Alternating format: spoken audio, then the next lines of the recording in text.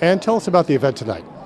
This is a memorial fundraiser to recall the losses of life over the last year, or maybe more like the last 25 or 30 years, in western Bahr El Ghazal, which is one of the 10 states of South Sudan. And most people don't know what's going on there, which is part of this story tonight. Tell us a little bit about the history of that area. Well, that's a particularly interesting part of South Sudan because it's where the slave trade started. And it's a very heavily populated with many different tribes, which is part of the problem. There are many small tribes that have lived there peaceably for a long time, but there's also one very large tribe that wants to dominate. And this has been going on for a long, long time.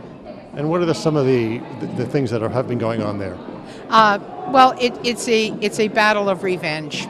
It's turned into a feud where perhaps the dominant tribe will come in and take over an area, burn a village, and then those people's relatives will decide maybe a year or two later that it's time to get even when they see a weakness in the dominant tribe. And then, of course, like all feuds, it goes back and forth without end. And violence, refugees, what's going on there? Talk about that a bit. Primarily the killing of the men. The women and children and the elderly seem to be pretty safe, but unfortunately that means that you're living in a country where the median age is 19, and there are a lot of orphans and a lot of widows. And is the government involved in this one way or the other? The government, unfortunately, is first of all connected to the dominant tribe. So they try to poo-poo and say that this isn't really a problem. They try to underplay it. And if a military force comes in, it always consists of members of the dominant tribe who are not the residents of the area. And tonight's event is a fundraiser as well. What's the purpose of the fund? Well, there is a American side, Western Bahr Community Organization that's focused in Phoenix, Arizona. And 2 years ago, they raised enough money to build a clinic in Wau, W-A-U, which is the capital of this state. And during the last violence, the clinic was destroyed. So we are here to remember the dead and to try to learn to forgive each other and to rebuild that clinic. And if people want to donate to this cause, where can they get more information or where can they go? You could go to Facebook to Western Bahr El Ghazal Community Organization of USA, if it's on the sign directly behind me, or you could contribute locally to a project, Bazia, and we would make sure your donation got to the right place.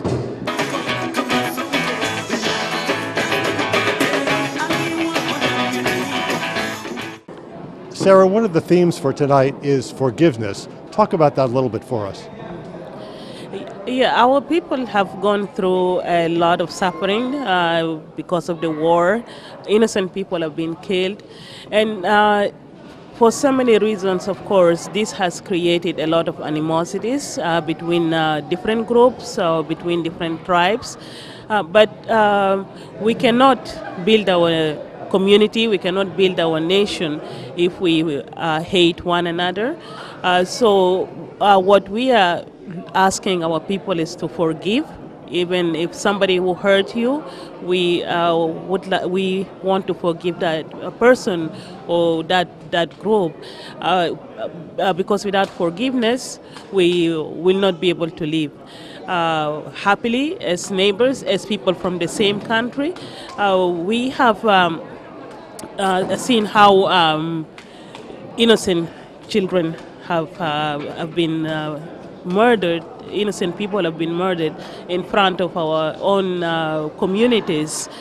This has actually become a problem. We are not able to build our nation. We want a chance that these victims to speak. In order to forgive, we need to be listening to one another. We need to tell our story. We need to tell what hurts us. And even sometimes talk to the person who hurt you. If you cannot talk to them, you can write them a letter. But we want to acknowledge our mistakes. Without acknowledging what we have done, we will not be able to move forward. And one of the important messages of forgiveness that I would like to encourage people to look at is a book of forgiving by Reverend Desmond Tutu and his daughter. This book is really very important in the lives of many people, especially South Sudanese, who have taken the time to read, and it has taught us ways of how we can be forgiving and how we can forgive one another, because without forgiveness we'll not be able to move forward. We may not forget for a long time, but the most important is to have it in our heart that we forgive any person who has hurt us. And what are some of the lessons that Reverend Tutu has in the book that you find are instructive? Yeah, one of the most important, what I learned is about listening and telling our stories. Because in many cases we don't tell our stories. We keep it to ourselves, and it traumatizes us. But the most important thing that we can do is to go and find a way just to talk about our stories, and to somebody very close to you, to your friend, to a neighbor, to your enemy, and be heard and acknowledge how hurtful that event or the situation that you have gone through hurt you, and forgiveness is of course comes from both sides. It's not only one way, one way action, but it has to be coming from both sides. And that to me, that's the beginning of healing. Because for us to heal, we have to tell what is hurting us, because we cannot heal if we cannot say it. Even if you have to go to a doctor, if you don't.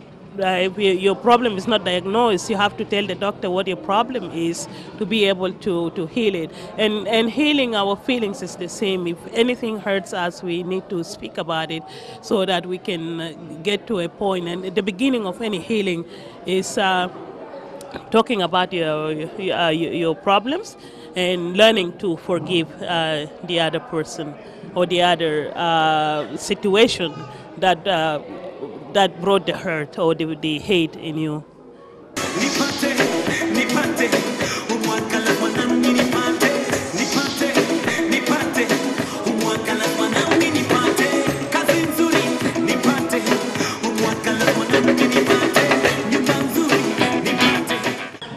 Pastor Daldoum, perhaps the most important theme of tonight is rebuilding and looking to the future. Talk about that a little bit, please. Rebuilding and looking to the future is something that talk about hope that we must have in order to have a reason to live. So future is all about planning for our happiness. And how do you go about doing that in this sort of situation where there's been so much suffering? Indeed, there has been so much suffering in the Republic of South Sudan as a newly born nation. But despite all this challenging and setback, we as human, we must set our core, ourselves into motion and gear to the future, because we do not have anything else. We have fought the war, we have lost life, and now we live in a total disintegration.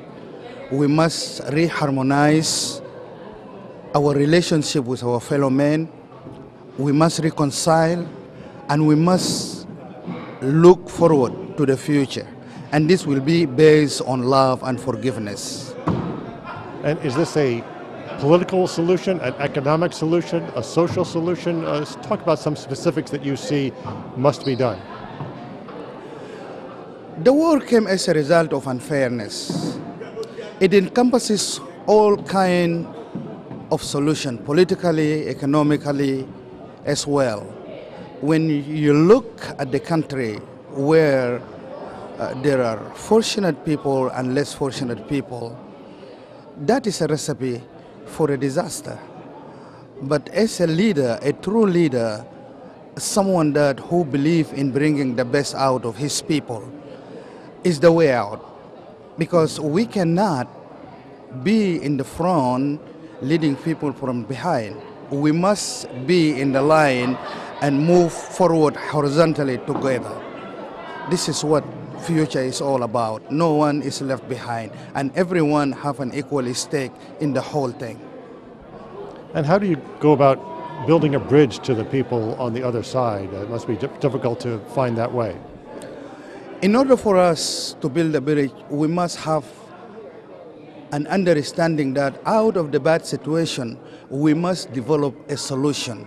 And this solution must be based on reconciliation, on forgiveness, and love. And love is the driving force. When I love you, that means I turn a blind eye to all your past faults, and I purpose in my heart that this is no longer a reason to cause me to hold grudges. We look at the future of our country, the future of our children, as something that is at stake, and we cannot afford to forfeit that.